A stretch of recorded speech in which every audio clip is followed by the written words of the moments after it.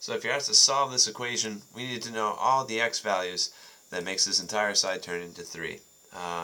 First thing to notice is all this is being squared. So we can undo squaring something by taking, in blue, the square root of everything.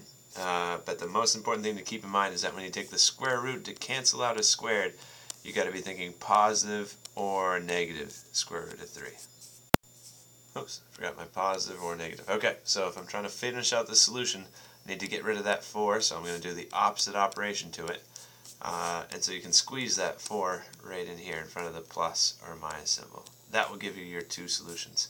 X is, where's my laser pointer?